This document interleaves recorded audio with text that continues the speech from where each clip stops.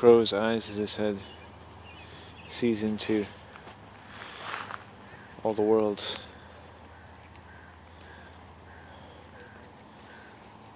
And speaking with different people, I've become more and more convinced in a kind of metaphysical reality.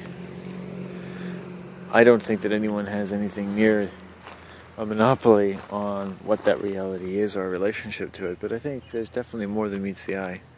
I think there are beings of various dispositions within and beyond ordinary human perception.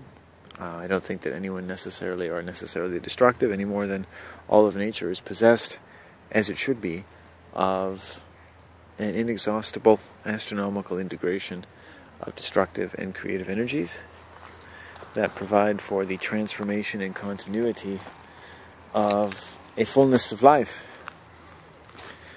and a fullness of growth in terms of our own bodies and souls that is within and beyond all bounds, but peculiar to occupying a physical body, blissful as other realms may likely be. You good? I've only ever kind of brushed the surface of those other worlds or their tangents into this one. I know people who definitely work a lot more concertedly to contact these realms, and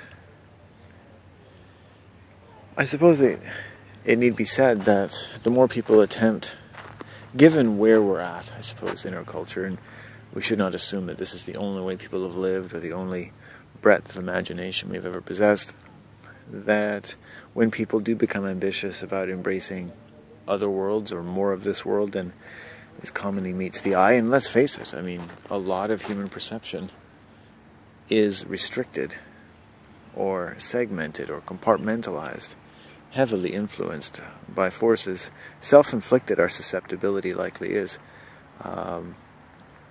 that arbitrate for what we know and think and how we behave, more so than most individuals have occasion to notice, even when prompted to do so, has no little effect of the kind of influence that we've allowed ourselves to become susceptible to. So it need be said that the more ambitious one becomes about expanding perception, if it could be called that way, or just entertaining different, if imaginary, concepts of nature and its magical being and beings, that human beings then encounter and can become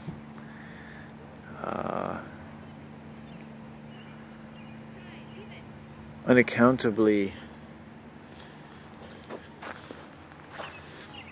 what's the word? Let's say the impurities in the mind can become to the forefront.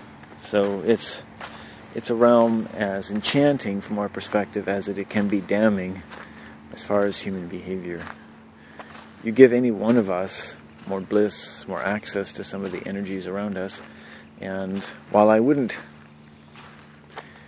preclude someone from any of the benefits that they offer, nor should it be assumed, as with the taking of recreational drugs, or any drugs for that matter, that any given individual is going to benefit more than not from them, given the state that we're in, the changes of degeneration of the human body and mind, even in the last 50 to 100 years. It's not to prohibit looking into these things. I think it's just a reasonable amount of caution. I'm certainly interested. Not much more than supposed to talk about it. I've always been enchanted, and by more detailed forms of sentient engineering to the clouds and mountains and pebbles and streams and flowers and blossoms and snowflakes of our ordinary or quotidian existence. So hopefully I'll have time or have occasion to comment on this a bit more, speculate. My poetry has always been filled with enchanting illusions and so forth, and we all have to grow, and if there's any opportunity should come across my path to make a little more contact with the magical realms around us, then I'd be quite happy to do so. And as long as I can resolve them to my other interest in the proportional development and restoration of my own mind, let alone that of anyone else's. So thanks for listening. Buddy's just taken a bath. We started with crow, and I think there's man laws. Religions, of course, make all kinds of prohibitions and all kinds of things to get into some heaven or to avoid some hell. Flat Earth is no different. And then there's the actual laws of the universe. And I maintain as a Neo-Agnostic that it's really up to people to decide for themselves, whatever your other beliefs you may have. And if we pay attention to one another, we will notice, I need to notice, any discrepancies between what people say and how they behave. Because it may be of interest to us, it may be a reflection upon ourselves, it may stimulate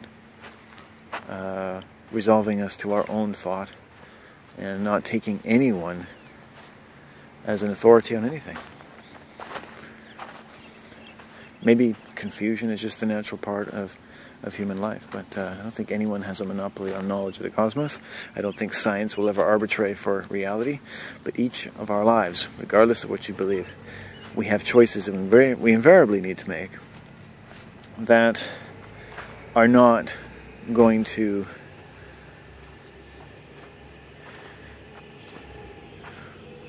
fall under the aegis of known beliefs and customs. There's just a calculus to the ethics of human social and physical interaction that is never going to completely observe the man's customs.